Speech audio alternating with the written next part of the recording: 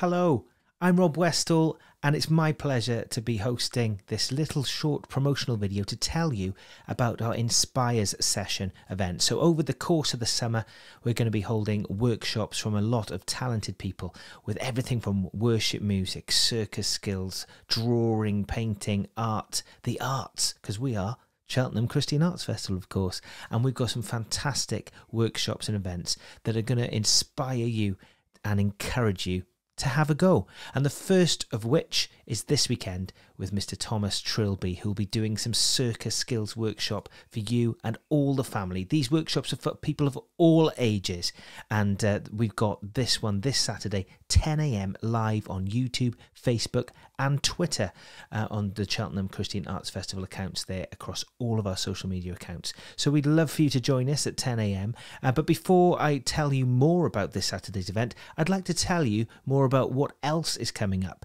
over the next few weeks, including a very special day on the 22nd of May. Check this out.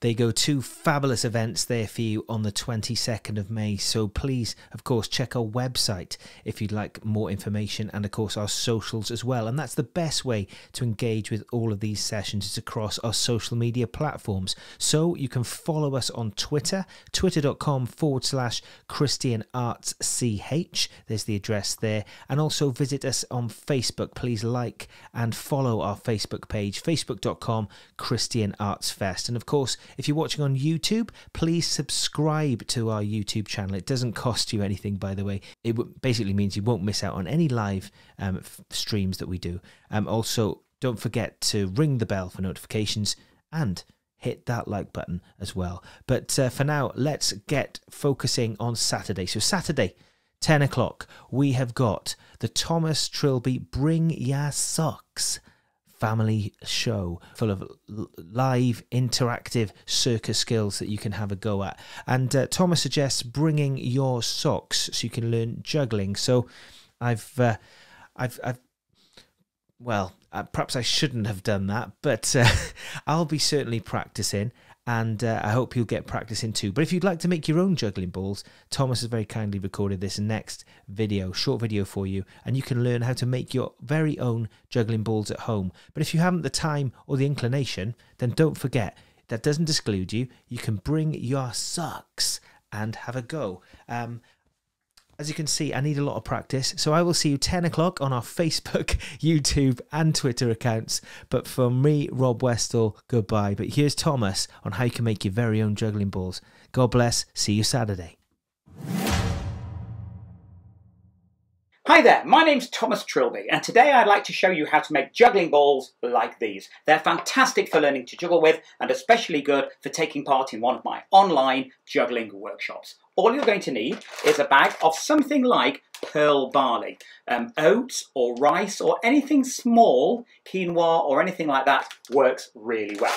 You're also going to need some balloons and some freezer bags. The only equipment that you're going to need are some scissors and some kitchen scales. So you take the kitchen scales and you want to put about 100 grams of the barley or whatever you're using into the scales. It's important that all the juggling balls weigh the same. Once you've done that, you can take a freezer bag and put the barley into the freezer bag. Just tip it in and try and get it all in there. Once you've got it in there, just give it a little shake, twist around the top of the bag like so, so the barley can't come out, and then pop the top of the bag over like that. Now you need to take a balloon like this, and just above the round bit where it goes along there, you're going to cut the balloon across like so. Now that should mean that you've got an open circle on the end of the balloon. Now if you put your fingers in there, you can open out the balloon, and you have to very carefully stretch the balloon over the top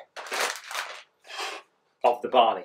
So I'm going to go over the top like so, and then push the bag of barley into the balloon, come all the way around like this, so that that balloon covers the bag of barley. And what you'll find is there's just a little bit uncovered on the end. To get rid of that, you're going to need another balloon, and a different colour looks good. Again, chop the top off. Pop this balloon the opposite way. So this time it goes over the hole and stretches right around to the other side of the juggling ball. Now once you've done that, you might find that it's not quite strong enough, and you might want to take a third balloon and put that over the top. So I'll just pop the top off there, take that balloon and stretch that one the opposite way again over the top of those. And that should give you a nice, strong juggling ball. Now, if you squeeze that too much, it's going to pop, but you should find that it's quite strong. And when you've got 3 of them together, you can start to juggle like so. Just be aware, if you've got any pets or small children in the house, that if they try and eat these, the barley will come out. So make sure that you keep them out of the way, nice and safe. Thank you.